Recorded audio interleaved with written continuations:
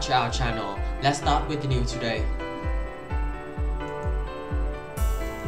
China denies it's received Russian requests for help in Ukraine war.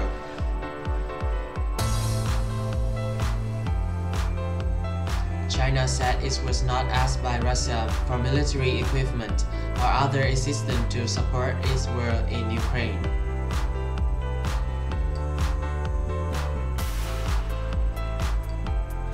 Two U.S. officials told CNN Sunday that Russia has asked China for military support, including drones, as well as economic assistance for its unprovoked invasion.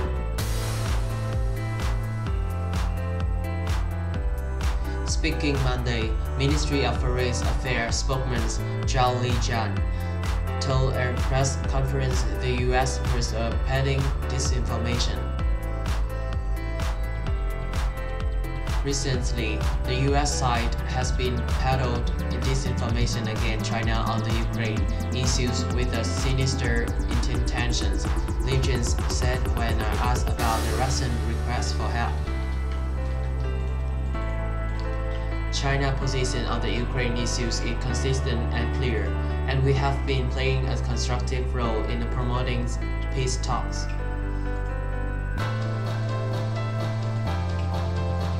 It is imperative for all parties to exercise restraint and cool down the tensions, rather than adding fuel to the fire.